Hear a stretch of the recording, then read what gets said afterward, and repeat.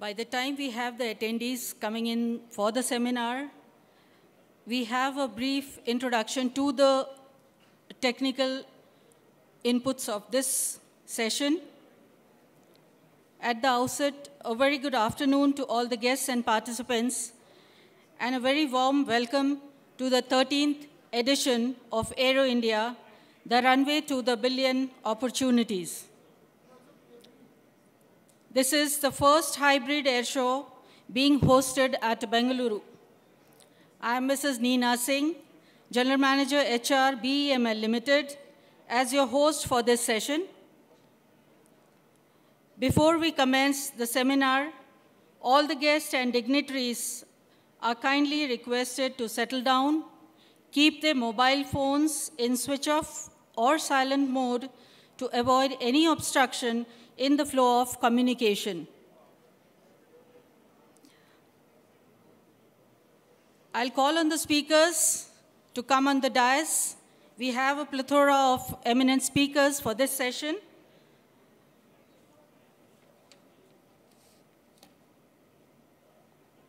May I call upon Toby Simon, who is the founding president of Synergia Foundation, a strategic affair think tank based in Bengaluru that deals with geoeconomics and geopolitical issues.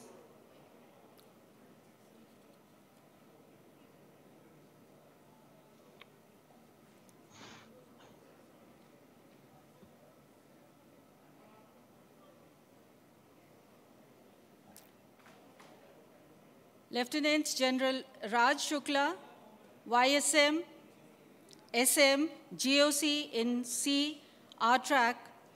Lieutenant General Shukla's career in the Indian Army spans 4 decades, and the last year assumed command of the Army Training Command. Amongst his posting, Sir was the commandant of the Indian Army's training establishment and think tank, the Army War College.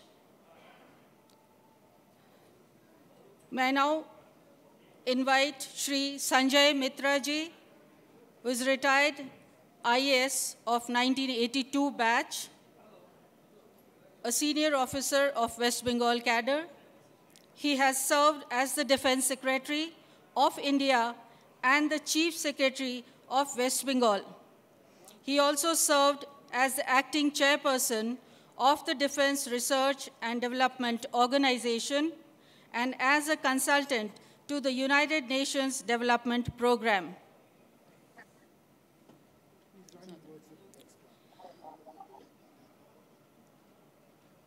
May I now invite Air Marshal Anil Khosla, PVSM, AVSM, VM, ADC, former Vice Chancellor of the Air Staff, Vice Chief, the Air Staff. Sorry. He was commissioned in the fighter stream of the Indian Air Force in 1979 and has more than 4,000 hours of accident-free flying, mainly on Jaguar, MiG-21, and Kiran aircrafts. He is a postgraduate from the Defense Service Staff College and holds 2 MPhil degrees in military studies. Welcome, sir.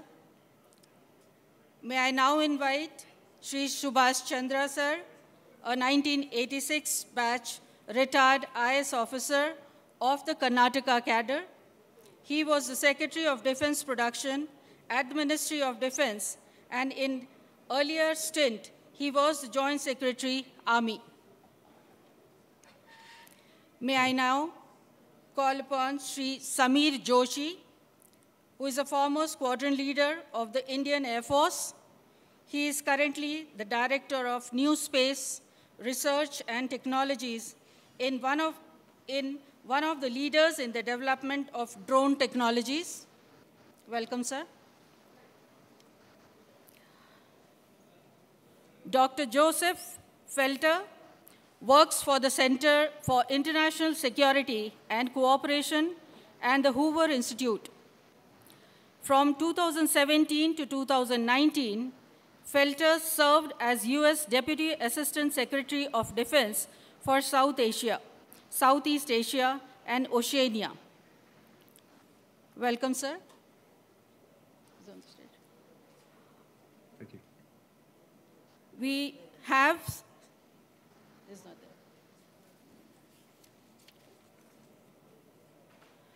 the conflicts, be it due to economic compulsions, trade rivalries, shrinking resources, demographic pressures, climatic change, political upheavals, religious radicalization, etc., are the risks that may fuel the future conflicts. Surrounded by friends and foes, India will continue to face the myriad risk of its security. Synergia Foundation has focused on staying ahead of the curve, and its session titled Future of Conflicts at the Aero India 2021. This session will aim to keep the manufacturers and defense establishments in India prepared for the times to come. The session will bring together the finest thinkers from the defense establishment, including high-ranking serving and former officers and key decision makers from the industry. To deliberate upon the subject, I hand over to Mr. Toby Simon, who is the moderator for the session for the panel discussion. Sir, please.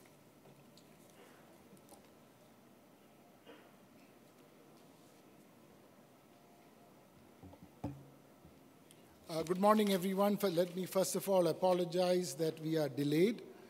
It was due to inevitable causes.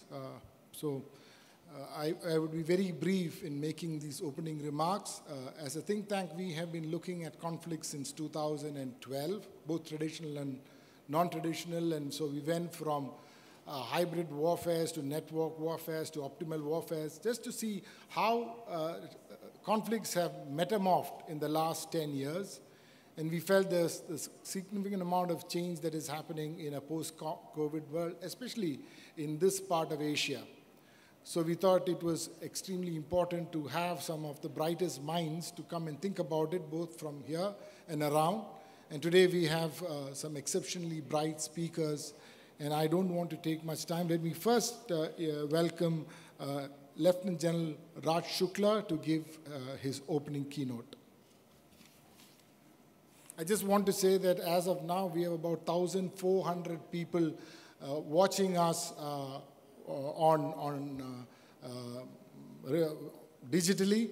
So we may have a less number of people here, but we have a lot of people watching us from around.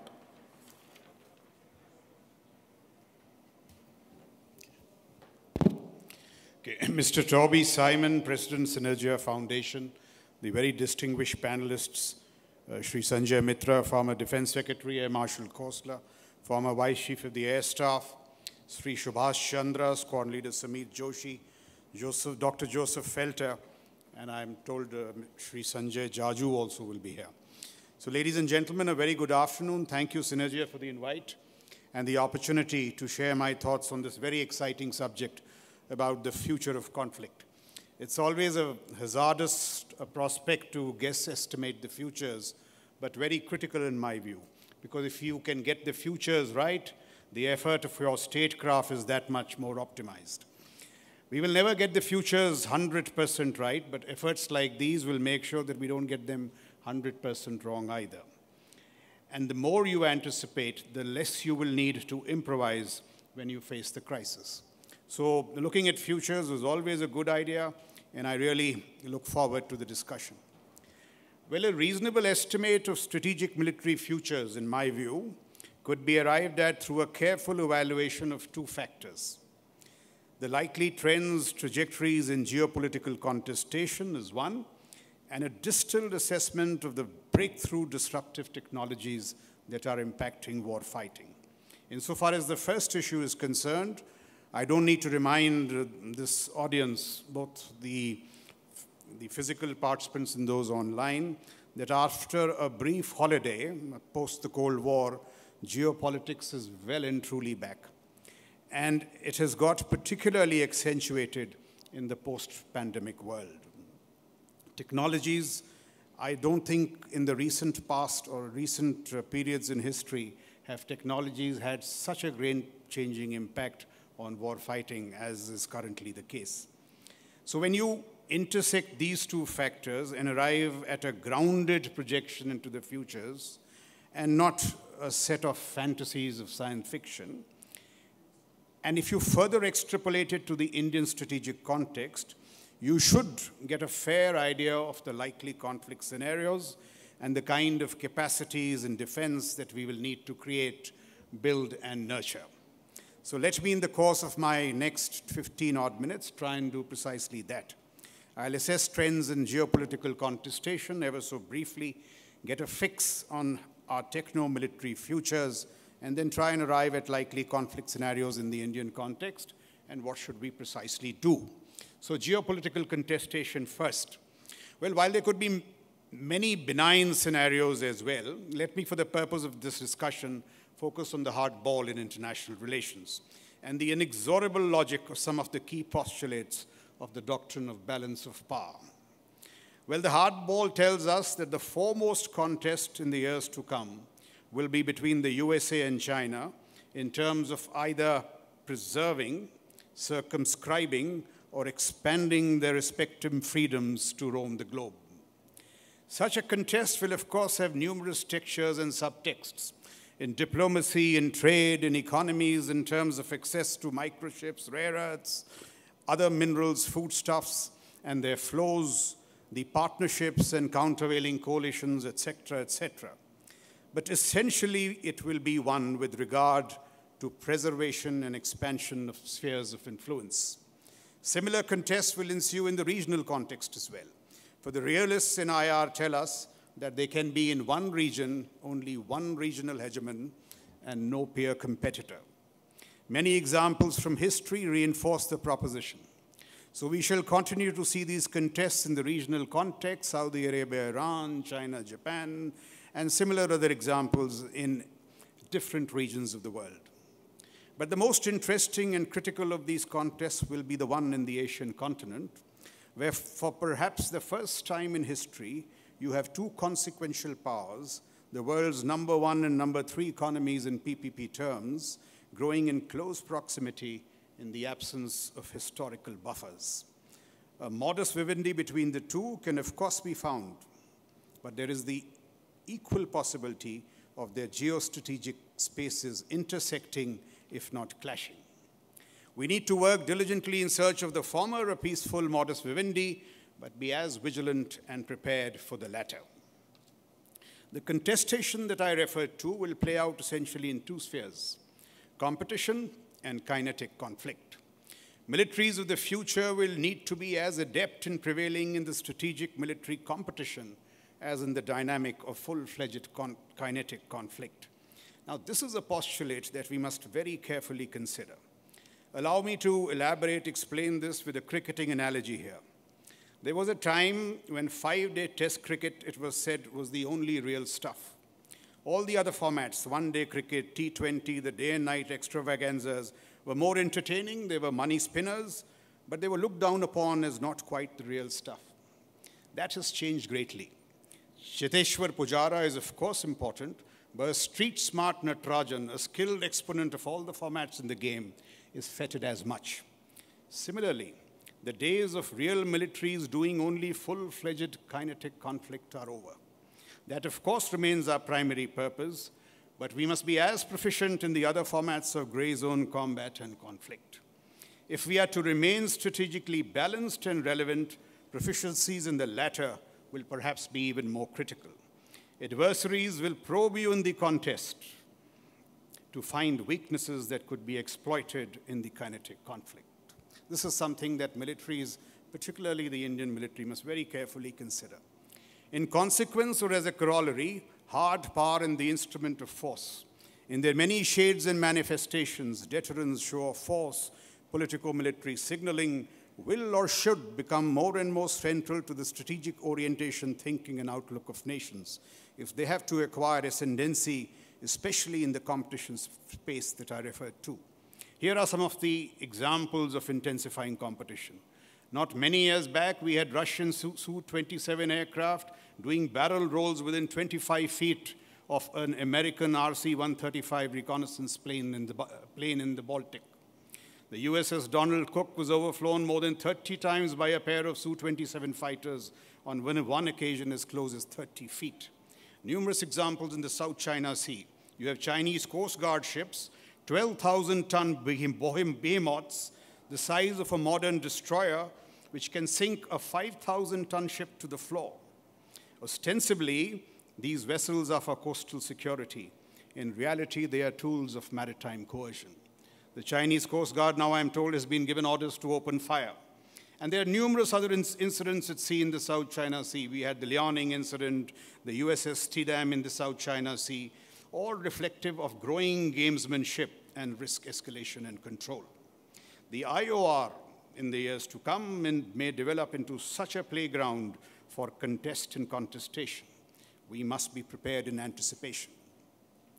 Far greater osmosis, therefore, will therefore be needed between defense and diplomacy. That will, in fact, in my view, become the defining leitmotif in the years to come. Political warfare will also grow in salience. Political warfare, after all, is the logical application of the Clausewitz doctrine in times of peace. So employment of all means, violence, economic, soft power, trade, public diplomacy, imaging ideas, deep fakes, controlling of narratives to achieve national objectives or gain strategic ascendancy will become the norm. Examples of political warfare are these Western sanctions, driving inflation, causing a drop in real incomes, sinking the ruble in Russia, causing the Russians to spend more than 50% of their income simply on buying food. The Chinese aggression in the South China Sea has a strong strategic rationale, but it is also about access to marine resources because the prices of proteins are skyrocketing. So we will need to draw a similar deduction in our case. The point to make is this, that nations that seek to or abide by the purest ideals in civil-military relations, with the military and politics operating in distinct silos, will tend to trail in the strategic military competition. So in the Indian context, we need to draw a subtle distinction between the apolitical nature of militaries, which is a sine qua non, and their use as effective tools in political warfare. Techno-military futures. Well, the game-changing impact of the convergence of disruptive technologies on warfighting in general, and now even the physical fight, the company squadron battles in particular, is not only apparent, but perhaps stark. There are a bouquet of growing technologies with infinite possibilities in the military sphere. Many of them have already got kicking. All of them almost have great potential in the future. So very shortly along the northern borders, we should have a military IoT, which will lie at the convergence of AI, big data, and 5G. Advances in blockchain will transfer the advantage in cyber warfare from offense to defense. In quantum, you have a host of applications, radars, for example, for the detection of stealth aircraft, hack-proof communications, quantum navigation, imaging, and so on. 3D, 4D printing, many applications in space and cyber, blockchain, AR, VR, autonomous systems, directed energy platforms, rail guns, and all of these are being worked on in some form, even in India at this moment, as we speak. Hypersonics, where the speed of the ballistic missile and maneuverability of the cruise missile give you great effect on target. In fact, on account of sheer velocity, a hypersonic missile can deliver 10 times that of conventional tonnage. So salience of rare earths in digital combat, because very soon militaries will have to transit from industrial era warfighting to digital era combat. In fact, I think in the Indian context, it's already late. So all these things are going to happen. But apart from the technologies, we'll have to usher in a novel culture, an enabling ecosystem. Some of that is happening, and some of that needs to pick up pace and momentum. Technologies alone will not do. We'll have to usher in a culture of military enterprise and innovation.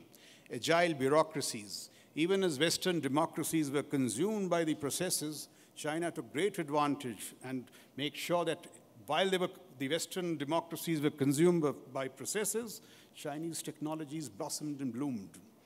We'll need to fund failures, invest far greater in R&D. The US, I am told, combined in the private and governmental spheres, put in about $200 billion every year in defense-related R&D. And I think today the point is that R&D has to come from both spheres, because in all these domains of technology, every commercial, or shall I say, in every technology, if you do well in the commercial space, there are national military spin-offs, and the other way around. If you do well in the military space, there are commercial spin-offs. So it's in the interest of both the private sector and the government to invest far greater in R&D. The other issue is civil-military fusion. There has to be civil-military fusion if we have to really harness these technologies. China is a good example to emulate. China has launched a global hunt for talent. Here are two examples. Some 8 years back, they pick up a young Chinese scientist called Professor Jian V. Pan. He's sent to Heidelberg University under the best name in quantum, Anton Zeiliger. 4 years later, he returns and designs the first quantum satellite for China. He's now working on the quantum radar. So this is the kind of global hunt for talent that will have to be done. Last year, the Chinese Academy of Military Engineering got in 57 overseas scientists, including the brightest minds from the US Los Alamos University. So these are all the steps that we will have to take in the Indian context. Some have started, but we have a long way to go. The impact of disruptive technologies is not only visible on the character of war, but also on the combined arms balance. We've seen how offensive drone operations have challenged the traditional prima donnas of combat. Our aerial platforms, the tanks, artillery, dug-in infantry, air defense systems. There was a time when doctrines fueled technological growth. Today, technologies are driving doctrinal cycles. The Apple One iPad today has the same processing power that was available in a defense lab perhaps 10 years back. The autonomous drone can self-correct 400 times in a second. Another good example of technology is that I'm told sometimes around 2007-8, the very powerful Americans had two predators in Afghanistan. One was armed and the other unarmed. And they had 200 ground sources. So the ratio was 2:200. Today the ratios are reversed. There are 200 drones and perhaps 20 ground sources. So this is how technology is changing. Technologies are making unequals on the battlefield equal. The Aramco oil strikes in September 2019, good example, where you had a country under sanctions getting together with the Houthis and penetrating some of the most sophisticated AD systems, Skyguard, Crotal, even bypassing the US Fifth Fleet. So this is what technology is, impact is already quite visible. Over the next decade, military worldwide will need to transform in outlook, structures, and capacities from industrial era competencies to digital era proficiencies.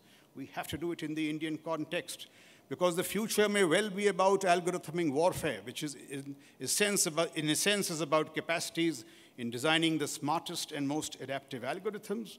It is about prowess in cloud technologies, and why should India do that? We have some of the best minds in software, lowest data development costs, and the manner in which networks are configured and operate. So today's networks have been overwhelmed by big data's 3 V's, volume, velocity, and variety. They will have trouble turning data into useful intelligence. So the battlefield picture will become that much poorer. The newer networks based on these deep learning machines, neural networks trained with big data sets, will speed up the operations of the grid against high-speed cyber, electronic warfare, and space architecture attacks. So if you have missiles coming to you at Mach 6 speeds, the only response can be from learning machines. Of course, if learning machines, these digital responses are optimized with humans, you will get what we call human-machine teaming. So that's the way forward. Militaries the world over are investing greatly today in strong anti-access bubbles built on the strength of long-range vectors, precision navigation and timing systems, hypersonics, and strategic air defense. This is also a reality in the Sino-Indian context. I suspect that trend will continue and acquire greater momentum. In consequence, there are newer challenges. New contests will be spawned. The deployment and projection of military power today itself is becoming an issue. We'll need to develop new technologies, warfighting philosophies to break the bubble, both in the Sino-Indian context and in the larger sense globally. Now, in the end, let me come to some specific challenges in the Indian strategic context. They, of course, flow from what I have said so far. So what are the challenges in the Indian strategic context, especially so in terms of the emerging contours of future conflict, and therefore, what should we do? One, we need to brace up very significantly for concurrent threats. a possible strategic squeeze of sorts both in the continental, the northern borders, and the maritime, the IOR domains. Even as we rebalance to the north on land, we must turn aggressively to the seas, a huge challenge in an era of finite budgets. We will need to optimize, get very smart and agile, joint and integrated if we are to address, in my view, this inevitable strategic squeeze in the years and decades to come. Two, we need to turn digital quickly and in a very big way. Military capacities in the future will not be about building the biggest tanks, guns, and aircraft alone. Investments, proficiencies, and soft capital will be just as significant. So smart algorithms, combat apps, new age skills, a new ecosystem with agile bureaucracies as critical. How do we evolve into a space force? The wisdom with which we exploit opportunities in cyber. These are all here and now challenges which are confronting the Indian military. We'll need to embrace multi-domain operations capacities conceptually and structurally, especially in terms of three key postulates. Mastery of the traditional domains of land, air, and sea will no longer suffice. We will need to upgrade our capacities significantly in the newer domains: space, cyber, the electromagnetic spectrum, the autonomous weapon platforms in the tenets of algorithmic warfare. We will need to shelve the classical war and peace disposition and enhance cross-governmental fusion in order to win aggressively in the competitive space. A few years from now, in a typical MDO engagement, so a combat group assaulting enemy dispositions will be enabled by multiple capacities across domains. So a high-space UAV system or investments in low-orbit technologies will provide the combat group commander with complete transparency of the enemy battle speeds through real-time persistent surveillance. This could be complemented by a Su-30 reconnaissance mission hours earlier with the imagery of key enemy dispositions offloaded into a tri-service cloud for instant retrieval and target designation by the staff in the combat command headquarters. A cyber strike in terms of digital ones and zeros as part of spoof attacks or preparatory bombardment will disable the enemy radars, command and control apparatus, and electronic warfare systems.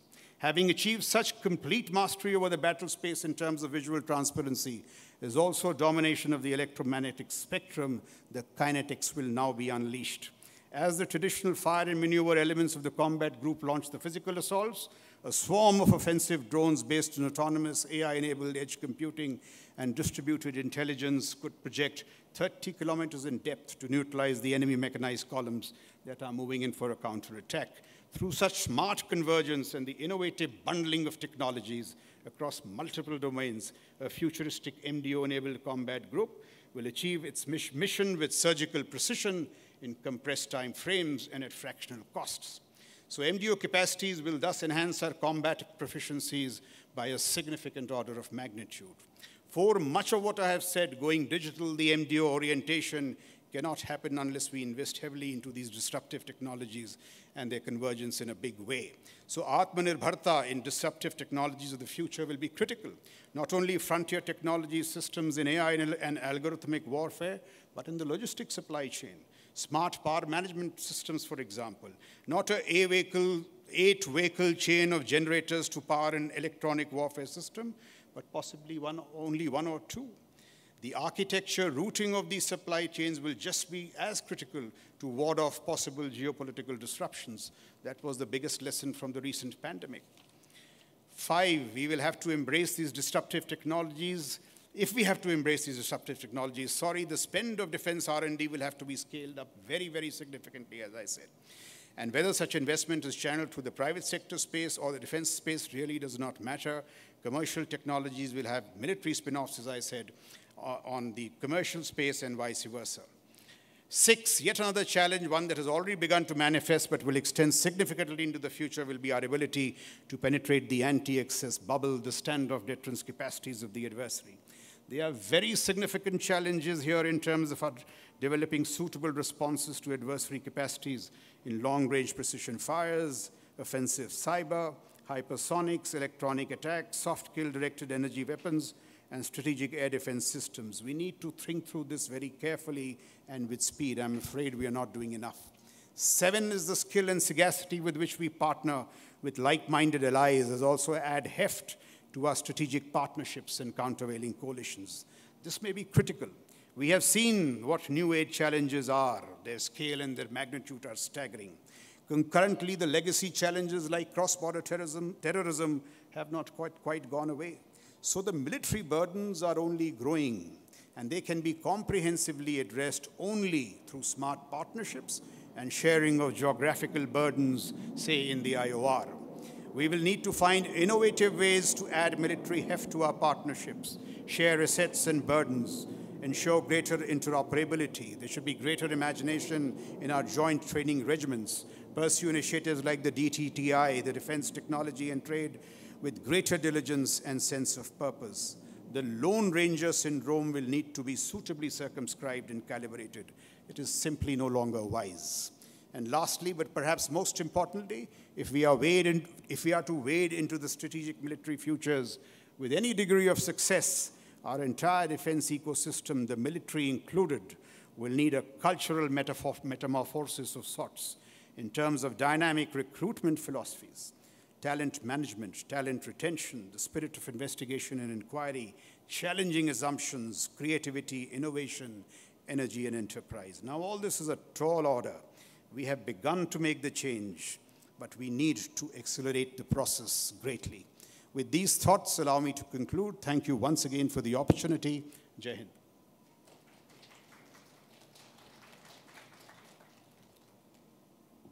I will now invite Dr. Joe Felter to come and speak virtually to us. He's been staying awake. He's in the West Coast. So if you could just ensure that the camera is switched on, then with your permission, we'll give him the benefit to speak.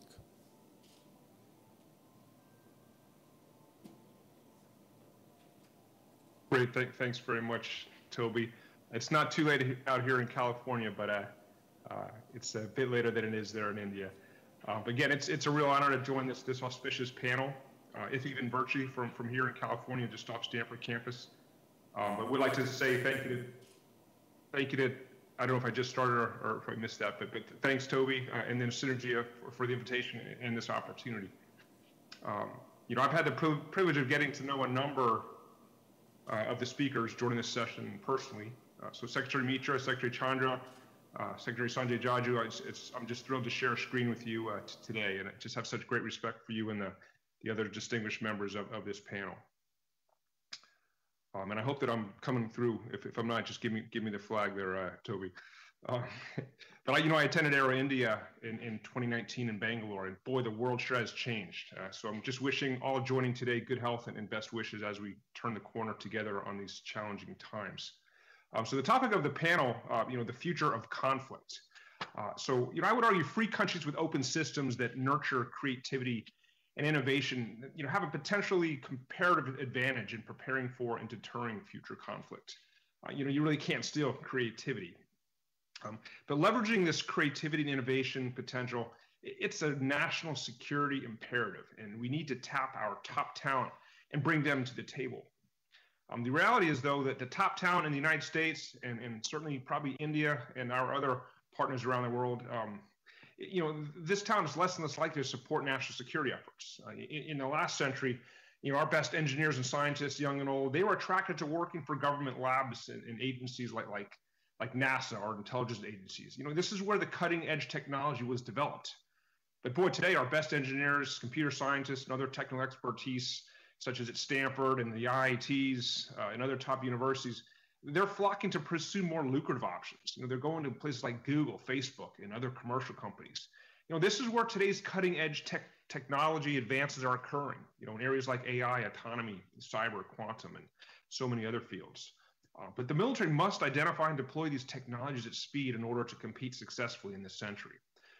So what can we do to help make sure that our best and brightest have the opportunity to work on important national security problems and contribute their skills, short of joining defense and government? How can we enlist the support of this largely untapped pool of expertise to help identify technology solutions to defense challenges that increasingly originate in the commercial technology base? So in my presentation, I'd like to describe an initiative that aims to do exactly this. It's called Hacking for Defense. It's a defense innovation education program that aims to harness the talents and expertise of our younger generation and provide them these important opportunities to work with the military and military relevant emerging technologies, and help our Defense Department and other government agencies address their most pressing challenges. Again, we developed and piloted this course here at Stanford, and it's now taught at over 50 universities in the US and scaling to the UK and Australia. So if I could have I sent a slide ahead. I don't know if it's possible to show that one slide and then maybe a video, but if you get to the slide, great. If not, I'll just keep going. But talking about the class, it's a class, and we like to call it an innovation insurgency, though, across academia. And it starts with a real-world problem facing our Defense Department. And we take these problems, and our team sources them within the defense and intelligence community.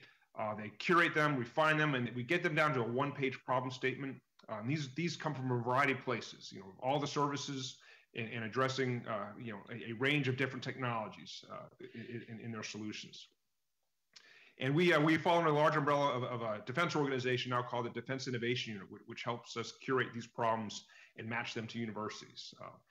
The students form around these problems, they apply to the class, and then they get to work. They take advantage of lean methodologies. For those of you familiar with the startup community, you'll be familiar with this term. But they conduct a process of what we call beneficiary discovery, where our students go out and conduct multiple interviews every week during the course, so, over 100 by the end of the term. And they develop, basically it's the scientific method for entrepreneurship applied to defense challenges. They develop and test hypotheses on what a solution to this defense problem might look like. They validate or invalidate this hypothesis through a discovery process. They build minimum viable products, and then they continue to iterate and get more data and get more discovery.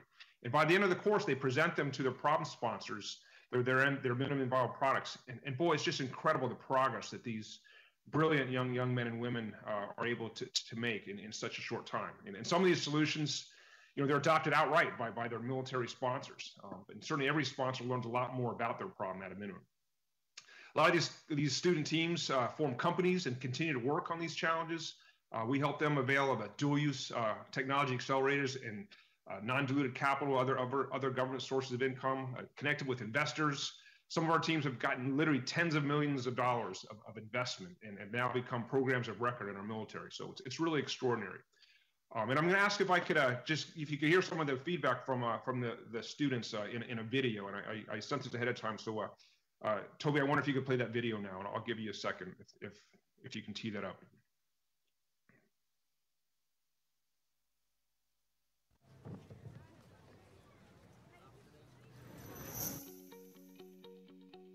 It's a way to contribute meaningfully, and we hope that students will look at academic defense as that public service opportunity. We have created an opportunity for some of the best and brightest millennials in the country to actually perform a national service in providing a solution to a problem without actually having to change their entire life and their career to work on it.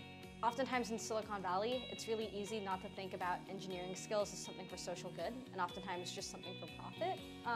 And this course really is a fantastic opportunity for students to think about an alternative path. You can do a lot of things, especially as an engineer at Stanford. There's so many doors, but how many doors do you have that'll literally save people's lives? Most people will never get this opportunity to have such breadth and depth into a system that typically is closed to outsiders. Thinking about how the fast iteration processes that entrepreneurship really holds dear can be also applied to national security strategies was a new way of thinking in national security that I hadn't really thought about before. I think the big thing I got out of this class was understanding Steve Blank's customer discovery model. Learning lean methodologies, learning how to get out of the building, learning entrepreneurial mindset, which is a shorthand for how to operate under chaos, confusion, and insufficient data. The technological needs of national security are incredibly big. There's a chance here to use the lean startup methods to connect students and others to solving them. The solutions that the students came up with were incredible. Some of them are practical, we could put to use today. Some required a little more development, but all of them leverage the best of what our commercial industry can provide. I think there was a lot of value that the students derived from being able to apply their classroom learning to real-world problems. We had great mentors from the Hoover Institution help us along. Our sponsor has been a great help. I think we were just really impressed by how thoughtful and how eager these people are to develop innovative solutions. This is probably the toughest class you're going to take at Stanford. And it was a privilege to be chosen for the class in the first place. And yeah, it was absolutely worth it. I would do it again. There are definitely ups and downs, but yeah, I'm glad I did it.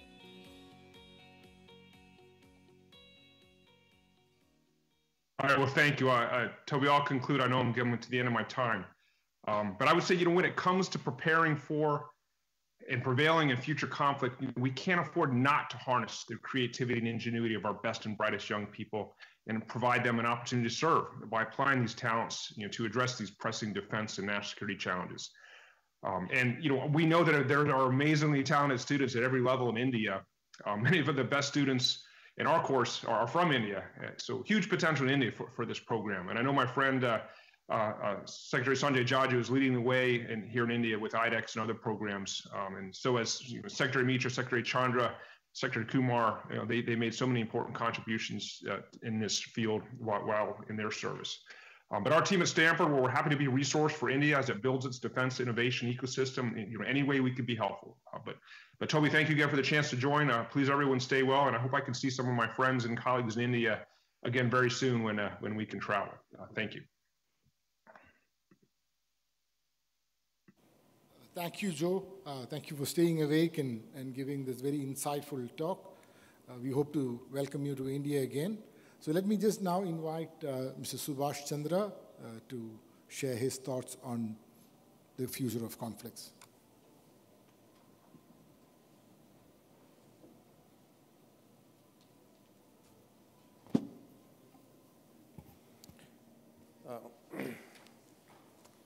Well, let me begin by just thanking Synergia Foundation and Toby for inviting me here. The foundation has been associated with the ministry and events such as these, like Def Expo and Aero India, and it's wonderful to see many old friends in today's events.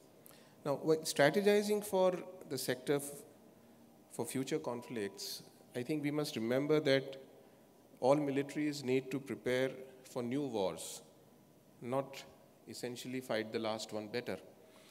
And therefore, technology and innovation, as has been outlined also by General Shukla, will continue to determine the victors and the vanquished, as it has always been the case. But from an aerospace and defense production standpoint, technology needs to be planned for and not acquired incidentally. And this requires a fair amount of strategizing to shape the entire design, development, and manufacturing ecosystem. The received wisdom currently is that future conflicts will be short, swift, technologically challenging for conventional weapon systems, and of intense lethal impact. In a way, this was also the rationale for TNT and nuclear armaments. But today, the strategic option is held as a deterrence, and the boundaries of other weapon systems and technology are pursued. But before that, a strategy for aerospace and defense production is essential. So from field guns to T-90 tanks, frigates and submarines, Su-30, ALH, and now the LCA, and hopefully the LCH, defense production in India, I think pretty much covers a very wide spectrum. But are we at the cutting edge in aerospace and defense?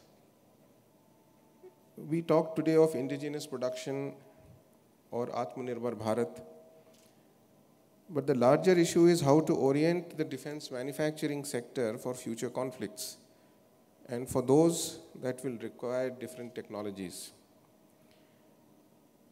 Now, it is unlikely that India will be engaged in expeditionary wars. Its focus will be the western and the northern neighbors, but it must be prepared to protect its territories and interests in the Indian Ocean region and across all domains of conflict.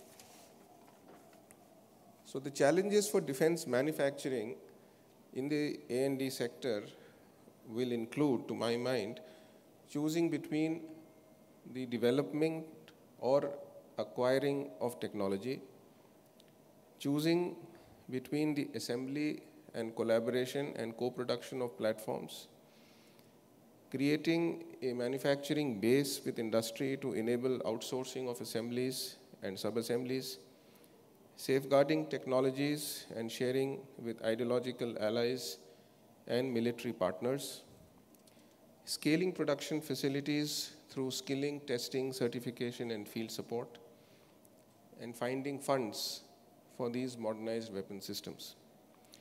In many ways, this has also been the approach so far. But for future conflicts, the strategy would require an urgency and focus. And this could include some of the thoughts that I felt are important for this sector. We need to identify the possible contours of conflict and then identify key weapon systems and technologies for the armed forces. Drones and artificial intelligence are obvious examples, but this has to be led by the military and supported, of course, by the DRDO. We need to utilize domestic capabilities more effectively and compress timelines from prototypes to induction. Because when we talk about swift wars, we should also remember that the acquisition of technologies will also be that much faster for the likely opponents. Leveraging of international cooperation to gain access to technologies and product development. Agreements and existing fora such as foundational agreements, industrial security annex, etc., also come to mind in this context. We need to use offsets to bring in technology and technology partners. An option that has been cited very often is the South Korean experience. Recent changes at the policy level with higher multipliers for technology transfer in the offset policy are intended to do this. And then we need to find funds and innovative means of co-production. Examples in India include the approach with BrahMos and the recent Kalashnikov rifle manufacturing, which has also been initiated. So for future conflicts, the A&D sector in India should focus on key technologies and production of items such as aero engines and also strategic materials, space technologies and communications, satellite imagery and geospatial data interpretation, scaling up of available defense technologies to create the defense technology hubs that will integrate elements of 4IR, IR, and manufacturing and lighthouse technologies. I think in a place like Bangalore, we need to move beyond industrial corridors and look at the creation of technology hubs for the A&D sector. Fast tracking of the FDI policy through further simplification of the industrial licensing system to facilitate ease of doing business, including security clearances. These have usually taken a lot of time. The prototyping of products through testing, certification, including self-certification and quality assurance, needs to be made more accessible and expeditious, as more industries and startups are expected to be associated with the process. Association of other departments or ministries such as the Directorate General of Foreign Trade, the Ministry of Commerce, the National Skill Development Corporation under the Ministry of Skill Development would also help to create the technical expertise pool which can help in this direction. Outsourcing of components from domestic private firms will have to be taken up on priority. The Tejas Mark 1 example is is something which is very live here today. But we must look at some of the other impending approvals that are awaited. The light combat helicopter, for instance, hopefully the C-295 transport aircraft. We must identify some of the sectors that we need to focus on and then have sectoral roadmaps for these sectors. UAVs, drones, swarms all present a new vector. And Aero India 2019 had an emphasis on the UAVs through the Drone Olympics, the Startup Day, the technology, etc. But the application of AI in drones will need a close interface with the services to drive and integrate the technologies and to bring them into an affordable price range for induction. I think MOD should also boost the confidence in this area by bringing about a status report on its 2019 report on artificial intelligence in defense manufacturing. We had this report which was chaired by an eminent person from the industry, but an early industry services interface will enable moving beyond the technical aspects to application platforms and for domestic manufacturing to leapfrog. The promotion of dual-use technology must be consciously done because this is a sector where the requirements will keep changing in terms of the complexities, but not necessarily in numbers.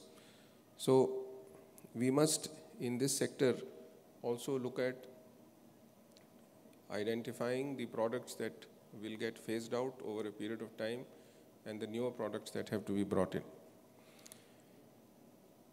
Innovation and startups through a joint mechanism of the services under the CDS to identify key technologies for operational requirements with DRDO and defense production, who should be mandated to bring manufacturing capacity and technology together, should become a key focus area. It was mentioned by General Shukla that defense diplomacy must move beyond interoperability and procurement to support defense production. This has to be made into a two-way street. Formal mechanisms with countries like the US, France, and Israel have to be they need to be pushed. And I wish Sanjay Jaju was here because he's driving this in the ministry. IPRs and government regulations cannot be obstacles in identifying and implementing specific projects in defined timeframes. At the DTTI in 2019, we had agreed to do 10 projects annually, but we need to pursue this with some of the other countries as well. The effort should be to enthuse private industry and the startup community to work in the defense sector, and we must work towards actualization of the policy changes through facilitative mechanisms. I think both government and the armed forces must design a more approachable interface which will encourage this to happen. It's often very difficult, and I have been part of the system, so I know that it actually becomes difficult for people to approach us in government, but I think we need to be more active in outreach programs to enable this. And I'm happy to say that it has actually started, but it needs to be pushed. We should not just look at aviation, although we are talking about aviation and the A&D sector here, but we should also identify this for shipbuilding and for the army as well.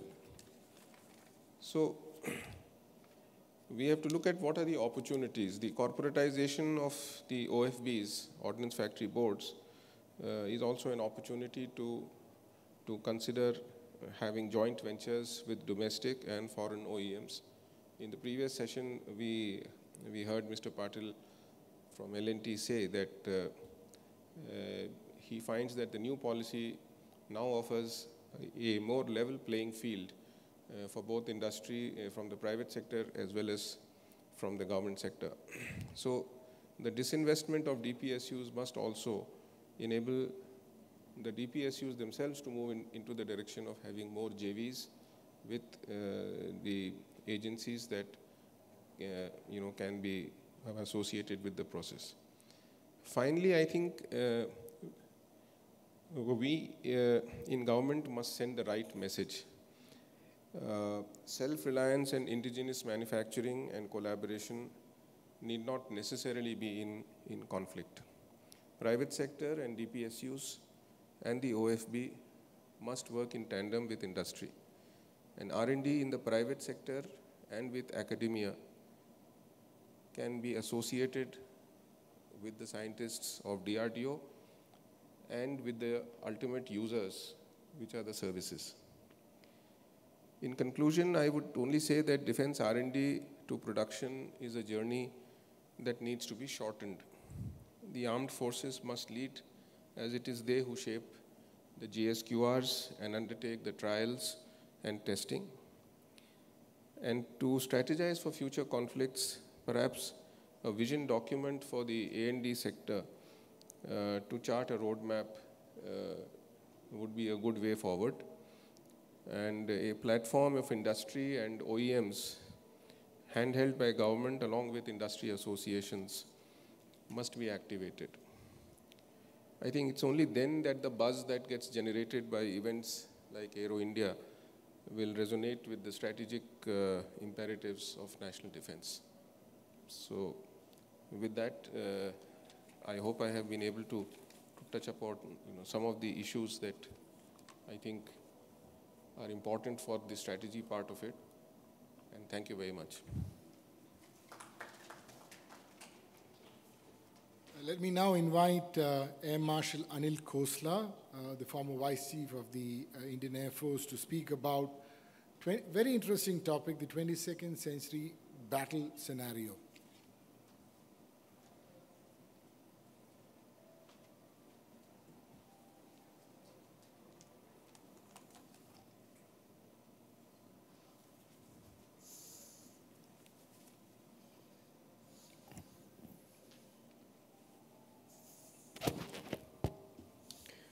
Thank you, Toby, and thank you, Synergia Foundation, for giving me this opportunity.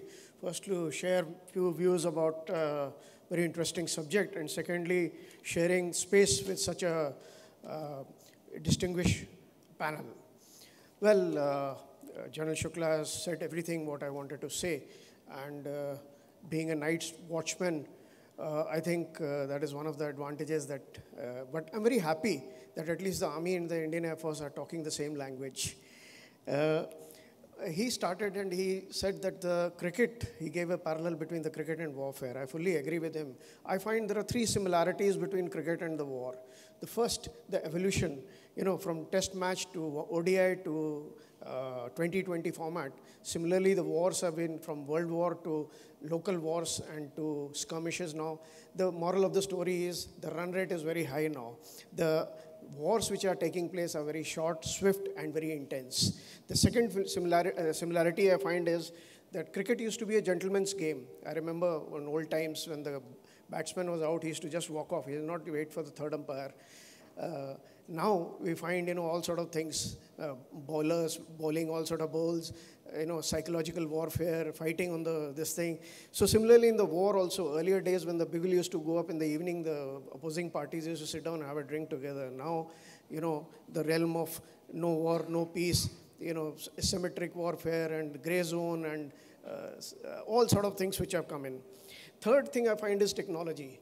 You watch the cricket matches these days. So much of technology is coming. Those cameras buzzing around all over, the analysis carrying out, third umpire, so much of technology. Similarly, in the war also, it has become technology intensive. So I find these three similarities between this thing.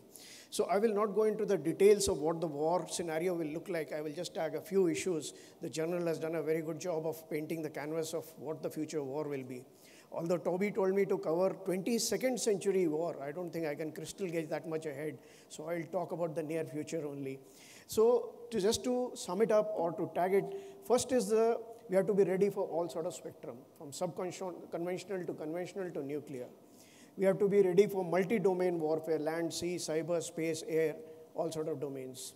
We have to be ready for asymmetric, non-traditional, gray zone, piracy, all sort of threats. We have to innovate and think out of the box so that we can have our strategies ready.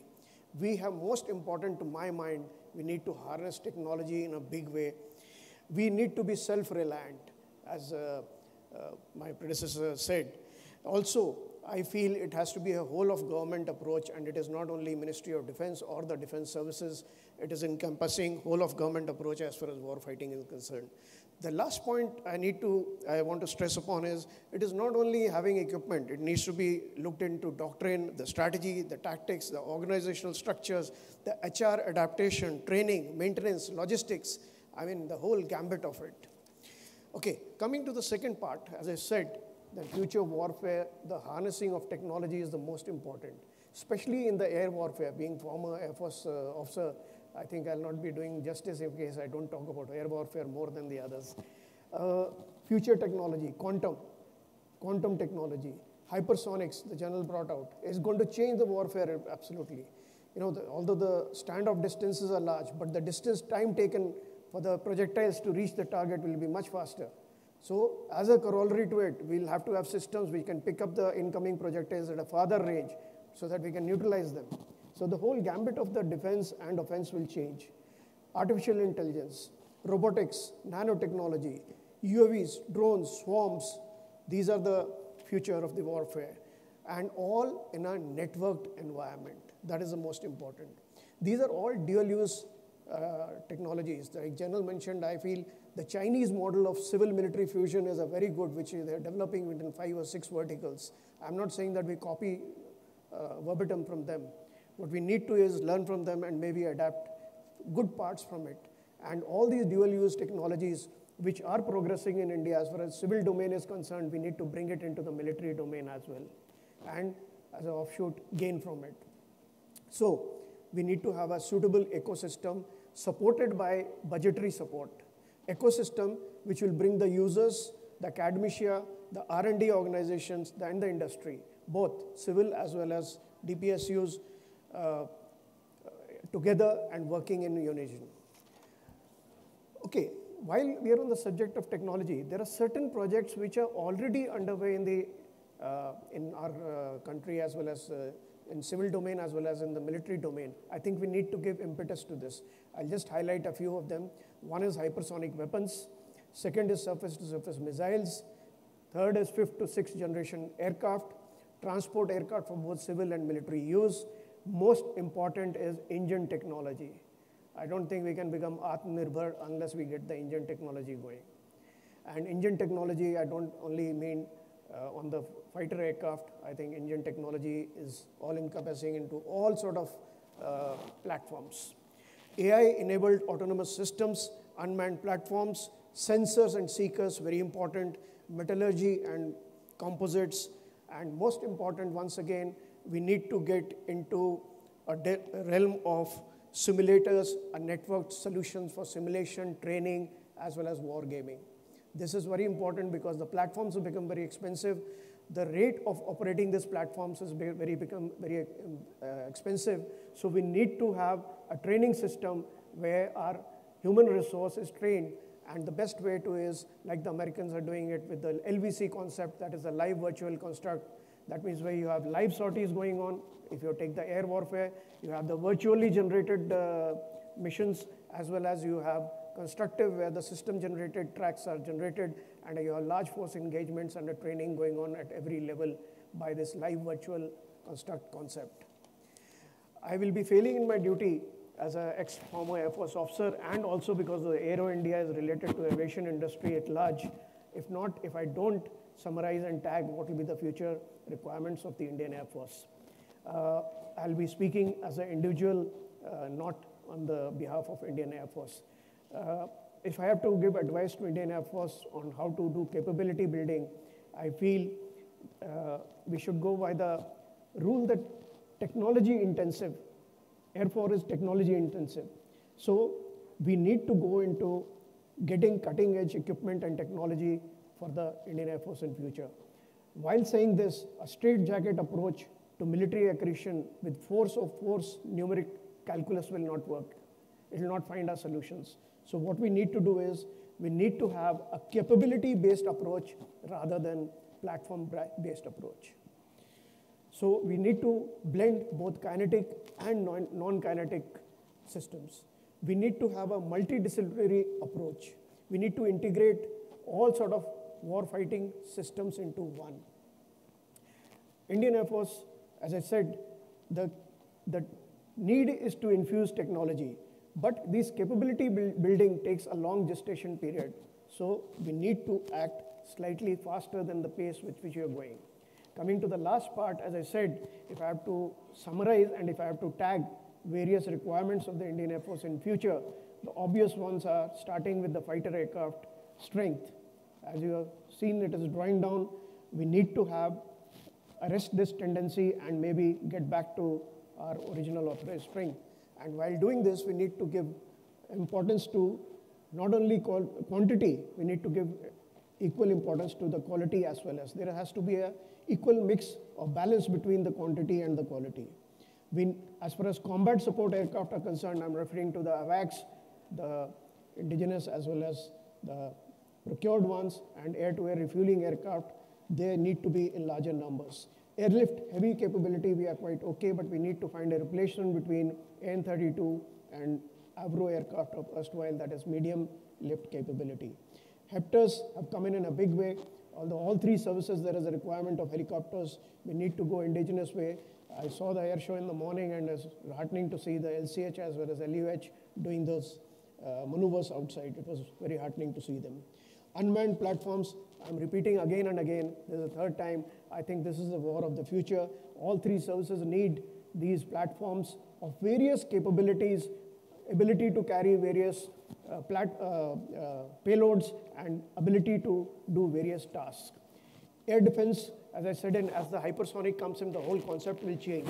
So layered defense, we need liquid sensors as well as weapons, and the spectrum deals from, is very wide, ranging from ballistic missile defense to the close-in weapon systems. Weapons inventory is a very important thing. We need to, not only numbers, in terms of quality, we need to go in for smart weapons, autonomous weapons, fire and forget, standoff with precision, and also we can engage multiple targets and maybe have the capability of search and destroy. I think that is the future of the weapons which is coming up. Survivability equipment and electronic warfare is another very important aspect, both offensive and defensive. There is a scope for a lot of scope in this thing for training platforms. One I said was the LVC concept, whereas we also need a lot of platforms on the aircraft for training.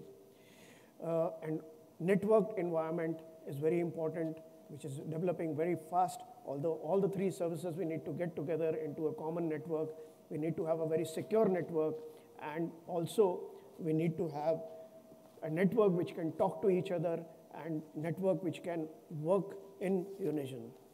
I have not touched upon the cyber and the space. Obviously, they are very important, this thing. In addition, the last and most important is the protective infrastructure. We need to have infrastructure where we can house all these systems and equipment and provide some protection. There are various ways, I'll not go into it. And the last and most important is the HR part, where we need to address the tactics and the training of the human resource. And I've already touched upon how to go about it, maybe go into automated wargaming and simulated systems. I think that about sums up the requirements of the Indian Air Force and also the future of the warfare, not 100 years ahead, I would say about 15 to 20 years ahead. Thank you very much once again.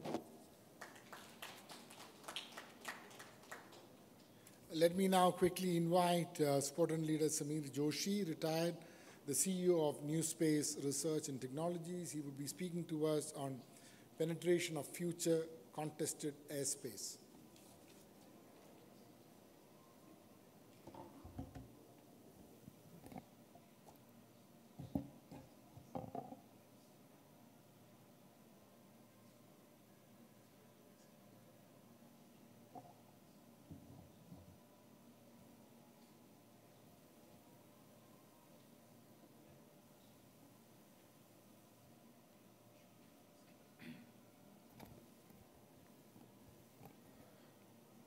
Distinguished panelists, ladies and gentlemen, I'll speak on a subject which has been touched very vividly by Air Marshal Khosla and General Shukla, which is dealing with penetration of contested airspace, specifically talking of and understanding the anti-access and area denial strategies which adversaries apply, and what are the measures we can utilize to go forward.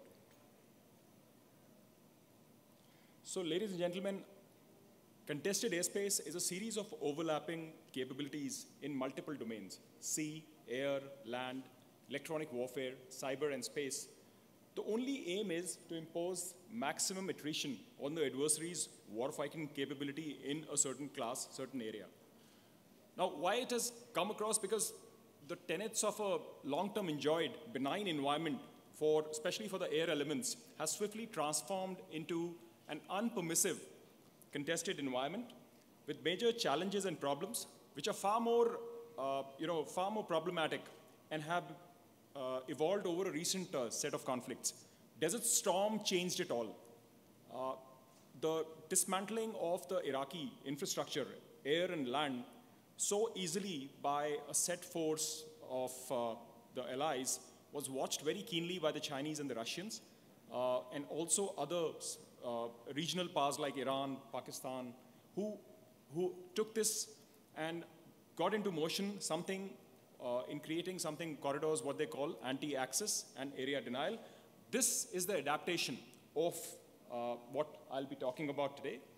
And towards this, what is anti-access? Anti-access basically is to reduce the deployment of the enemy forces into a theater, to reduce the speed of their deployment. At the same time, hold them as far away from you as possible, away from the locus or the center of gravity of the conflict. Primarily, anti-access affects movement inside a theater. What is area denial? It is the action. Once the enemy has reached into a certain area where he can affect you, the action of the adversary to reduce the maneuvering within that area, to reduce and impede his maneuvering, so as to still dominate when he's closer to you. Area denial, it affects the maneuver within a theater. So just to highlight, A2AD capability exists in all domains of warfare, adequately brought out today, and exerts very cross-domain challenges. Adversary capabilities arise from different challenges again, and in many forms. I'm not going to go into that, it was very extensively covered. But one tenet, which is very, very advanced in terms of an A2AD capability, is an IADS, an integrated air defense system, which constitutes of the focal adversary capability. Now, it may be a layered system. It may be a mix of layered system with air defense systems, as well as airborne platforms. But the idea is, again, to hold the enemy as far away as possible, as well as reduce his movement towards you. And once he's inside your space, to prevent his maneuvering around. This is the bedrock of warfare, what is going to be seen at a very advanced level if it happens between bigger powers. And not only that, even through the local conflicts, highlights are already available. We have seen Syria, we have seen Azerbaijan, Armenia. So these are partly been implemented. And of course, once we go on to technological evolutions like 4th and 5th generation aircraft, 4+ generation adoption, more commoditization of these platforms at a level, a smaller country level like in Iran or Pakistan, we face the same scenario. But the more important message, what an A2AD philosophy sets, is that this is now being attained at a very local level, even by smaller nations, by near-peer adversaries, and it is a very clear and present danger to all the conventional air as well as land philosophies which have been preached over the years. Of course, A2AD is not, of course, a new term. It has been always there, But the fact of the matter is, because the technology and the ConOps of advanced weapons supported by AI autonomy has gone up so dramatically, it is far, far more dangerous now. Other aspects which influence in talking of the same technology are, the extended range air-to-air missiles as well as standoff weapons, which are available nearly to every country. I mean, we just have to walk through all the stalls in Aero India, and we can realize that each one of them is actually complementary to some very advanced capability possessed by larger nations. Also, the evolution of ballistic missiles. I mean, MTCR does prevent certain ranges, but, the Russian missiles against Azerbaijan used, Israeli-made LORAs back against Armenia.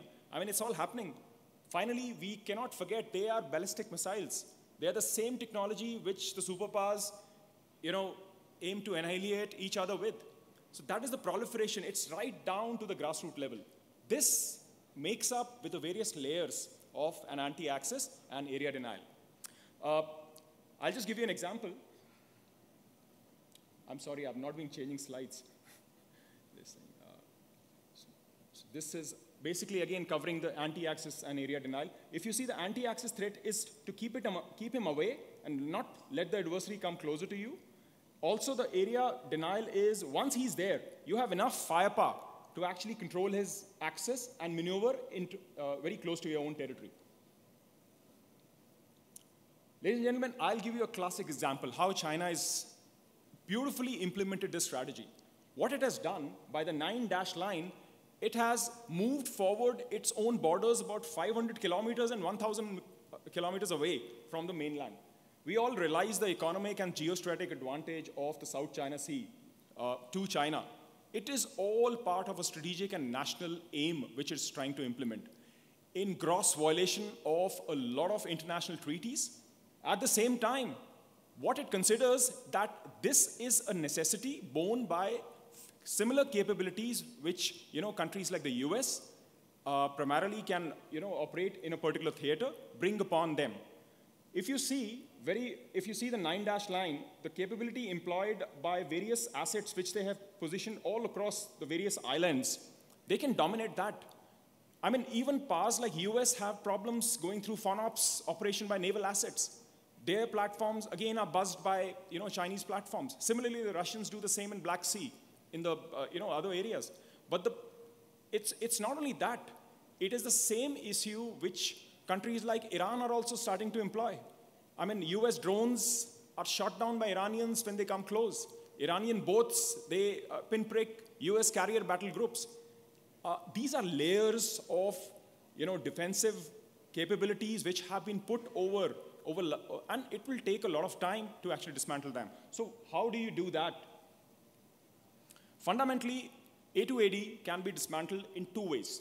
One is an inside-out based capability, and one is from the outside in. So inside-out is a more of a technology-intensive capability, where you have a very short war, but you use very high technology weapons as well as systems of systems.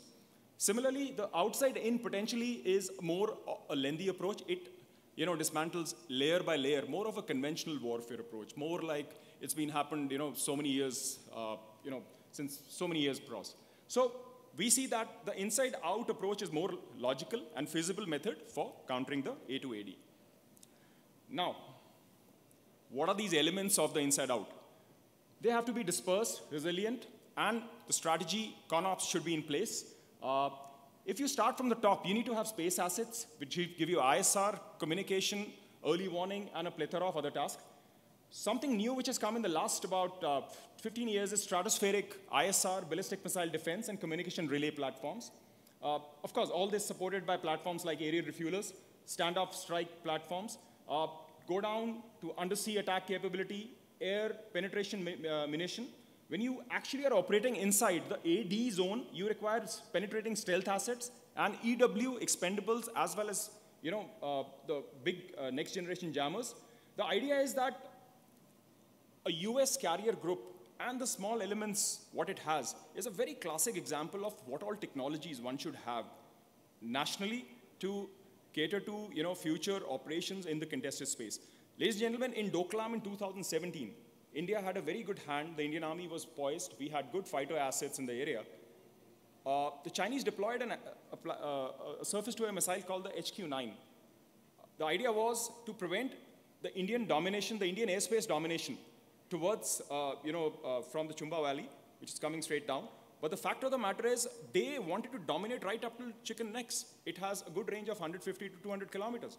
It definitely got our own aerial assets, our commanders thinking, how do we negotiate this problem?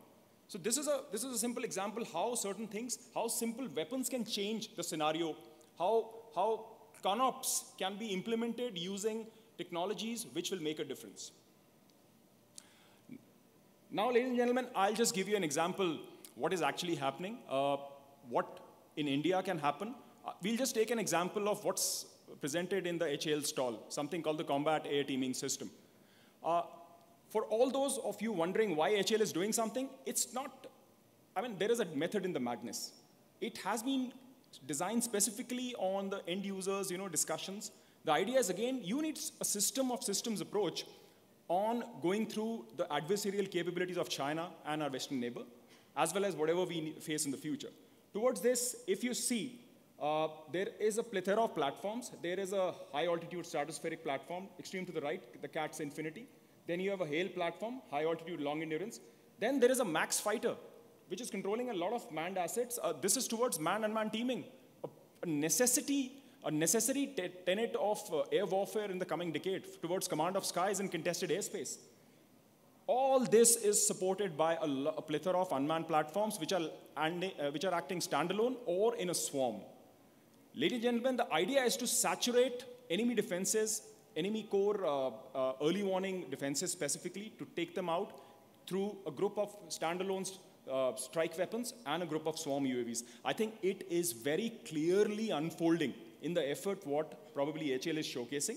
I think it is clearly unfolding in the way Indian Air Force is planning to take on, to expand its operation.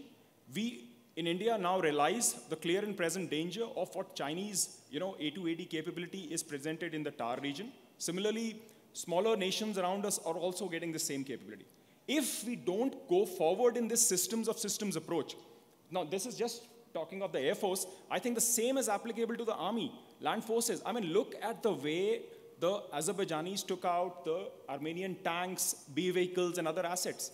If you don't invest in simple technologies, you don't invest in a simple thing like active protection system in a T-90 tank, it's not going to last long. You have to counter that push. But the fact of the matter is, proliferation of a large number of unmanned platforms in a variety of roles is making penetration of layered air defenses possible. Of course, Armenia, Azerbaijan may not be that classic example of an A2AD, but facets were definitely seen there. So just to conclude, this is something, the way CATS can actually operate. I just, utilize my own bronze to get it there. But the fact of the matter is, look at these bubbles around. How do you go past? If you see the manned platform is just maintaining on the edge of the bubble, we have to reduce that attrition to that fighter pilot or a group of fighter pilots, a group of strike package. We have to impose maximum penalty on the adversary. And all this is coming way in only through a systems of systems approach. That is the inside-out approach to take out an A2AD complex. With this, ladies and gentlemen, I've finished.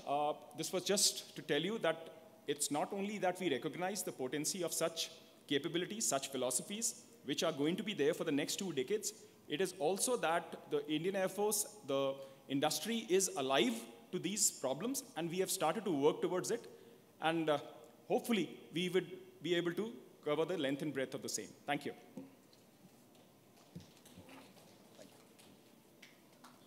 We have, in the interest of time, we have one final speaker, Sanjay Mitra, and we'll just pass him onto our screen. Shall I start, Toby? Thank you. Thank you, sir. Thank you, Toby, for this kind invite.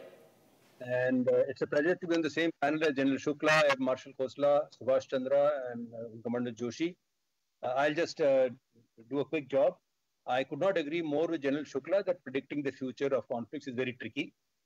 I remember seeing a quote by Robert Gates, the former defense secretary of the US. It said that when it comes to predicting the nature and location of our next military engagement, our record has been perfect. We've never once got it right, which I quite liked. All through 2020 first half, no think tank, no expert foresaw the India-China standoff. So prediction is very difficult. So I'll stick to, I was never very good at predicting. I'll stick to the medium term, and that too in the South Asian context.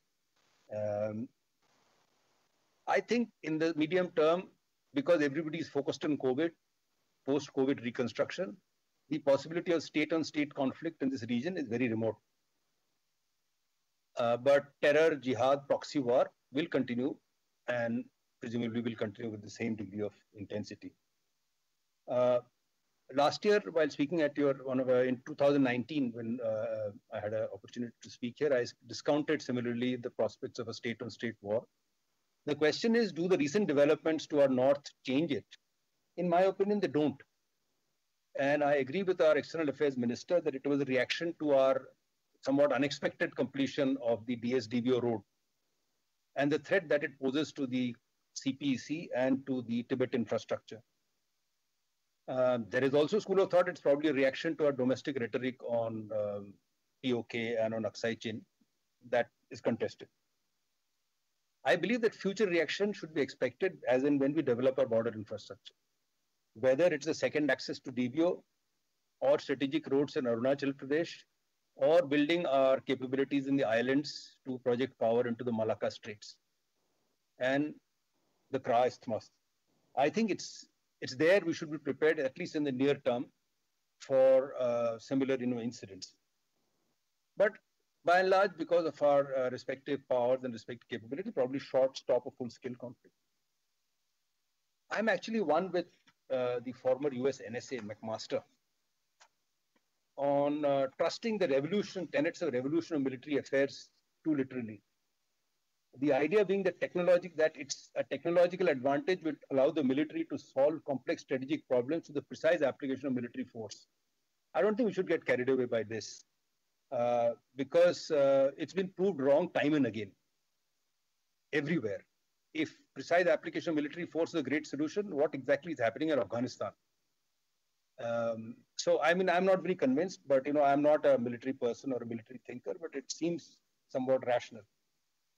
It's difficult to disagree with the view that our ability to successfully prosecute future wars will depend on building a broad-based consensus, not only within the government, as my previous speakers have said, but also within the nation, where internal fault lines and contradictions have been addressed, probably more than building precision strike capability and information warfare or cyber domination.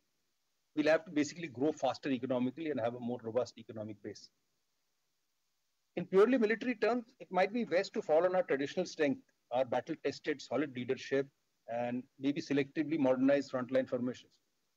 In the next 2 to 5 years, given the emphasis on existing platforms and our existing commitments, we want submarines, we want planes, we want tanks, we want guns.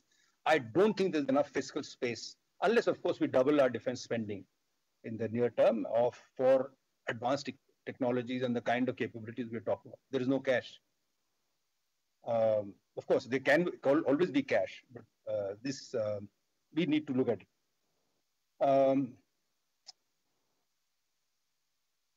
I agree with General Shukla that regional hegemon, there can only be one in the region. But being a regional hegemon also comes with a cost, as we just found out what happened in Sri Lanka or Nepal or Bangladesh for that matter. Information warfare, control of social media. Again, I'm a little suspect whose media, whose control, whose warfare. It is still not clear to me. Maybe we can talk further about it. Too much emphasis on virtual war actually could lend itself to unpleasant surprises on the messier field, that is the battlefield, where nothing is actually clear. I'm not also very optimistic about reliance on Quad and other formations. You look at the recent treaty between the EU and China on trade, and you look at the record of some of the P5 countries in arming China in the last decade. So in the Western world, business always rules over geopolitics. except the US, which has been actually very scrupulous in maintaining, various technological and export embargoes to China. It should not become a case, as is popularly called in Hindi, Bharat tum sangharsh karo, hum tumhare saath hain. That is, you go ahead and fight and we are with you. US support may cost us big. We'll see as soon as we come on this business of S-400, how big it actually can be. I mean, the past experience says that any country that got too close to the US in strategic terms ended up paying a very high cost.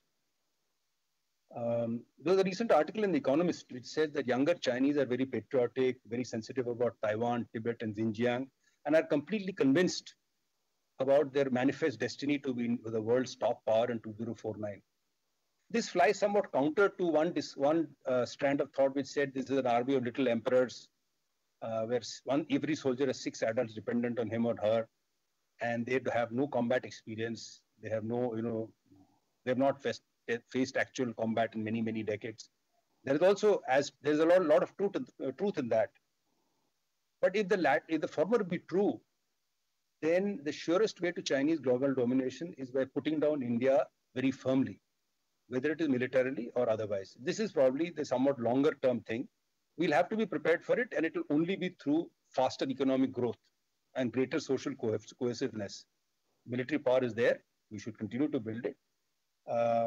But there's no getting away from national cohesiveness and from, an overall sense of purpose. So thank you very much. And that's all I had to say.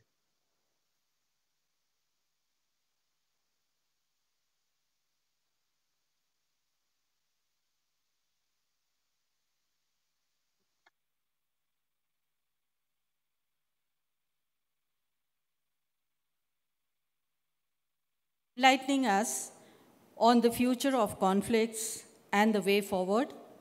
So now we come to the end of this session. I hope the takeaways from the seminar will benefit the participants and attendees. I wish you all a very good health and a very good day. Thank you so much.